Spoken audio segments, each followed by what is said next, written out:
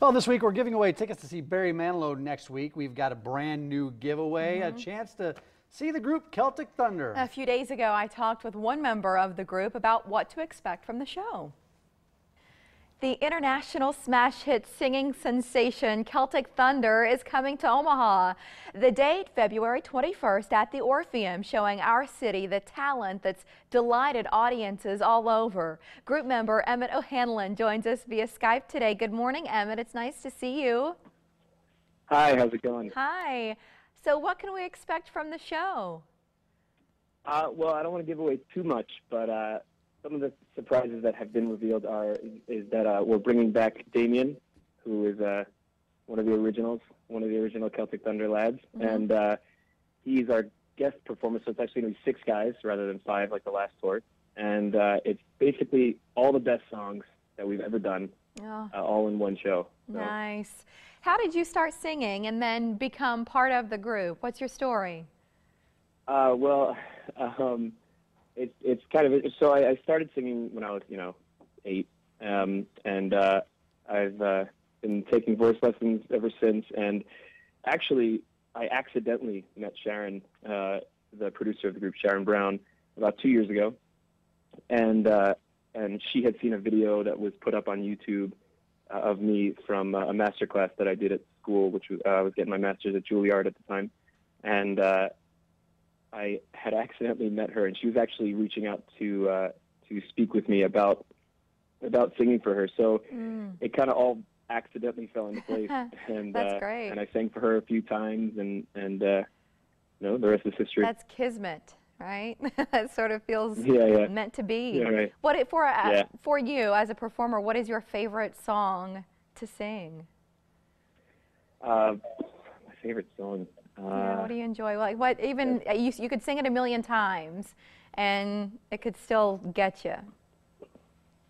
Well, I mean, it's a little geeky, but I was trained as an opera singer.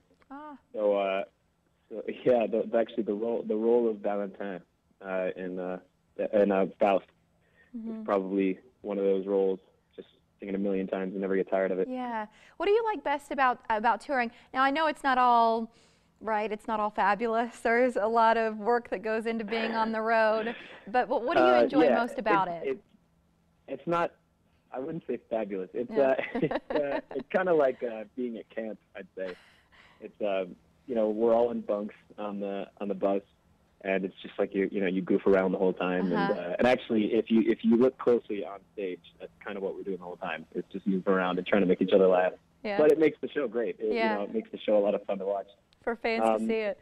You recently wrapped up a Celtic Thunder cruise. That had to have been fun since you all get along so well. But what is it like then to interact with fans on a cruise ship? How did you enjoy that? Yeah, it's interesting. I had actually never been on a cruise at all, and then I was thrown onto a ship of 5,000 thunderheads, as we call them. Right.